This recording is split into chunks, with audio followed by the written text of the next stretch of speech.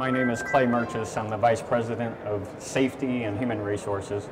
We have about 600 trucks. We're located in New Ulm, Minnesota. 150 of our units are contractor units, and then the rest, 450, are company drivers.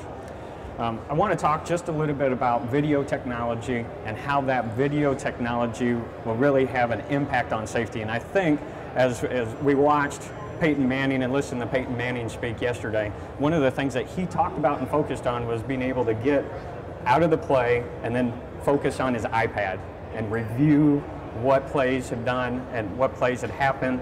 And you see that with Peyton Manning, Tom Brady, you know, after maybe they have a 3 and out or something like that, they go over to the sideline and they study their iPad and they see exactly what happened and what the errors occurred. So here, what I want to be able to do is just talk a little bit about how we use the video technology in order to train our drivers and then also to help exonerate our drivers and keep our driving force. Okay?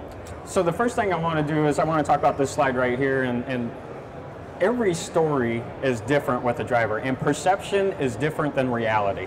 And the video technology gives us the ability to be able to say, okay, when a mistake happens, what is the true reality of the situation, rather than just going by the driver's story and statement. Now obviously right here, this is rear-end collision. And when we see this rear-end collision, we're going to look at the story, listen to the driver's story initially, get the video, and then see if that is really true and reality. Driver is involved in a rear-end collision. He calls us and he says, you know, a pickup truck cut in front of me and slammed on his brakes and took away my following distance. So of course, when we initially speak to him, you know, why did he cut in front of you? Why did he decrease your following distance? Well, you know, there's construction way ahead. So, you know, traffic was coming down the one lane and he just jetted on over and then slammed on the brakes. So again, we get the video, we're able to review it real quick and then see what the true story was. So we see, obviously the white pickup truck didn't cut in front of him, cut away from him, which created more space. But typically what we would do is, you know, we take our driver's words for the truth, right? And we go to battle for him and go to, you know, go into the ring for him and say, hey, we're going to stand up for you. And then all of a sudden, you know, maybe more details come out several months down the line. And now you're like, oh, wow, holy cow, this isn't really what my driver's story was. So we're able to take these videos, look at them real quick and say, okay, what's our liability, what's our risk? Are we going to go ahead and try to settle this claim right away, or do we want to defend it? We're also able to take this video and use it in training materials, right? So now we could move forward, we could show it to other drivers and say, look, now you're held accountable. And this does hold you accountable for the mistakes that you make and the errors that you make. We want to retain you, we want to keep you. We're going to use this technology to help that. So what mistakes did this driver make? So the mistakes that he made, and we don't have the inward view showing here because we don't have the authorization from our driver to be able to show that. But the inward view shows that he was not paying attention. He was actually looking down. It looked like maybe he had a cell phone or something. So obviously he had a big distraction, right? So this next slide right here, you know, shows maybe some of the true reality that happens, right? So for whatever reason, the traffic is slowing on over here to the left. We did not make contact. We see that our driver is slightly distracted, but he gets his focus back, and when he needs to get it back, and you see his reaction right away, right? So he's keeping his eyes moving, even though he is maybe somewhat multitasking, we'll say, right?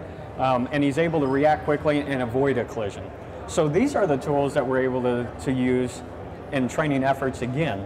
Be able to say, this is the correct response. He kept his eyes moving.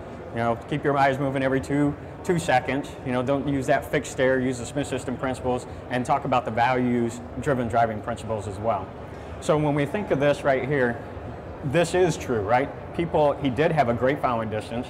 That following distance is immediately taken away by 2 vehicles trying to pass the big truck. He's paying attention, looking in the mirror and seeing those passenger vehicles come up the side of him and know that they're going to jet on over, and he's reacting quickly.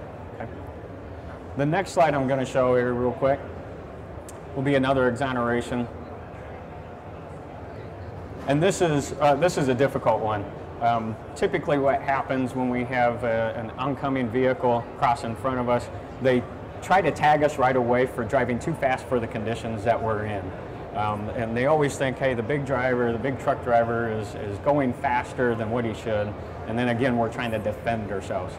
Here, this is quick. We were able to send this video right here to the patrol officer right away, saying, no, look, we were actually under the speed limit. Speed limit was 45. We're at 37 miles an hour. Our hands are in the exact position that they should be in. Our driver's moving his eyes, keeping his eyes moving. So he's doing everything right. So again, just another exoneration video to be able to help us defend ourselves. How quick were you able to get that information to the patrolman? Yeah, so this information right here, he was able to download it to us and push and force send it. It gets to us in seconds, and then we're able to email it to the law enforcement official. When they're still all on the side of the road? They're still on the side of the road. Okay. Yep. Our next slide right here is it was very, very helpful on the work comp side. So right here, this is a true story. We're over in Chicago, of course, downtown Chicago, and we're coming up to a stop sign. A drunk driver in the middle of the day, I think drunk drivers at night, this is the middle of the day, can't make a complete turn and runs into the front of us. Yeah!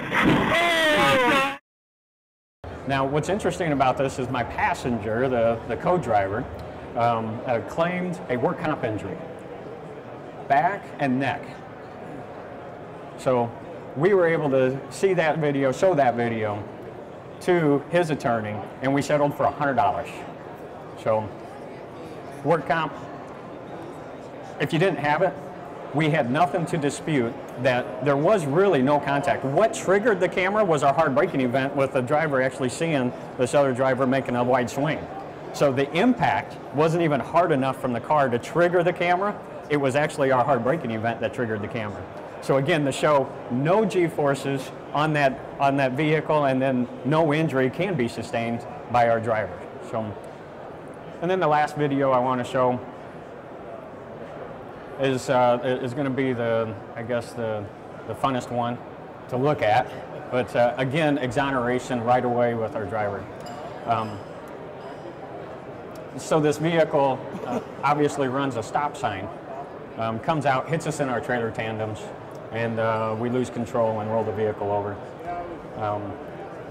The initial report from, there weren't any eyewitnesses, but the initial report was your driver sideswiped the vehicle, lost control, and rolled. So again, we're able to get the video right away and see that reality is totally different than maybe someone's perception coming up to the scene, and show this to the highway patrol officer right away. He immediately wrote a citation on the scene still to the other party and exonerated our driver right away. So this case right here didn't even have any litigation whatsoever. Yeah. You guys have any questions about the drive cam system, how it works, how we use it in our maybe day-to-day operation? How many events are you reviewing with drivers a day? Okay, yeah, so the question is how many events are we reviewing every day? We average about 15 events that we review with drivers a day. I have 3 safety managers, so they speak to approximately 5 drivers apiece every morning, first thing in the morning. So we're reviewing all the previous events from the day before. We're looking at those events and saying, okay, these are and actually, I need to give this to Lytx, right? Lytx is actually doing all the dashboard and scorecarding for us. So we don't have to physically manage through all those events. Lytx manages it and says, oh, here are your risky behaviors. These are the guys you need to focus on every morning. How many power units do you have? We have 600 trucks. So this is very interesting. We're going to participate in FMCSA's research study for the hours of service and the 34-hour restart provision and such. We have over 6,000 events triggered by DriveCam. We're reviewing every single one of those events. And out of 6,000 events, we've only had 2 fatigue-related events. Out of 6,000. Those 2 fatigue-related events were just hard braking events. No collision resulted from either of those events. But so very, very helpful for FMCSA maybe to review their restart provision and the reality of the 34-hour restart and fatigue. Did you find any increase in driver turnover when you first implemented the units? We only had 2 drivers that we lost. Okay. That was it. They didn't even give it a chance. When we brought the truck in to install it, they left. So out of 600 though, it's a fantastic number, and we probably didn't need them to begin with. So we said, okay, no problem. You said you have 150 independent contractors? Yes. Same deal with them? Yes, so we are a little bit unique with our contractors. Our contractors are lease drivers. So of course we're able to say as part of the lease equipment that you have and that you're purchasing, DriveCam is a portion of that, you know, anti-rollover devices, Qualcomm, all our safety systems that we have installed. Now our true contractors that own their own equipment, it's totally voluntary for them. I pay for it 100% though. So I say, if you want an event recorder and a critical event recorder is what we say. We don't call it a video camera. A critical event recorder and an accident recorder. Then we provide it to you for free for working at JRS. Yeah. What's your percentage of drivers that are independent contractors like that choose to take it? So I have 18 independent contractors. 7 of them have said, give it to me. Okay. So a little less than 50%, probably 40%, I guess. Any other questions? How much time do you spend looking through this on a daily basis? Yeah, so again, 3 safety managers are looking at it. First thing in the morning, it takes them about an hour to look at those events and then speak to the drivers that had those critical events the day before. So, yep, including speaking. So, you know, we spend maybe 15 minutes a driver. We're able to do most of our coaching over the phone. We do have a Qualcomm system where we're able to send the video over the Qualcomm so the driver could look at that video as well. So they're seeing everything that we're seeing and we're reviewing that. How much impact have you seen on your workers' compensation? You showed one. This is the only work comp claim that we've had that was not legitimate. So of course the female that had rolled her truck over, that was a legitimate claim. We haven't had any other work comp. We're a van reefer business carrier, so we don't have very many work comp claims. Most of ours are unfortunately getting in and out of the truck. So. Other questions? What are some metrics or results that you point to? Okay, yeah, so some of the things that we look at, obviously we want to be able to reduce our speeding events.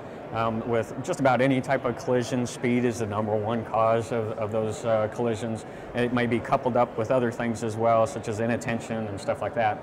But we want to cut the driver's speed down. When we cut the driver's speed down, then they're able to stop a little bit quicker, severity is reduced, and then potentially even a collision is reduced, right? And we were able to see that right in here with a couple of our clips where the driver had a reduced speed.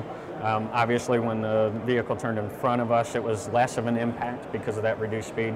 The other issue with the reduced speed, we were able to totally avoid a couple collisions with people maneuvering in front of us. So reduced speed is our #1, and we've reduced our speed violations by 35%.